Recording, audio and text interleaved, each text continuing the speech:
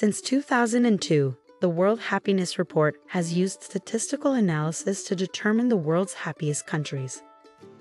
In its last update, the report concluded that Finland is the happiest country in the world, and to select the world's happiest country, researchers analyzed Gallup data from 149 countries for the past 3 years and monitored 6 key topics.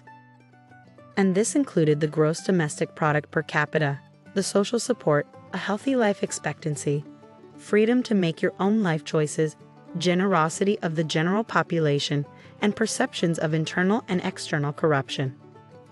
Finland took top honors for the 4th year in a row, with an overall score of 7.842, followed by Denmark, Iceland, the Netherlands, Norway, and Sweden and Bhutan received an honorable mention.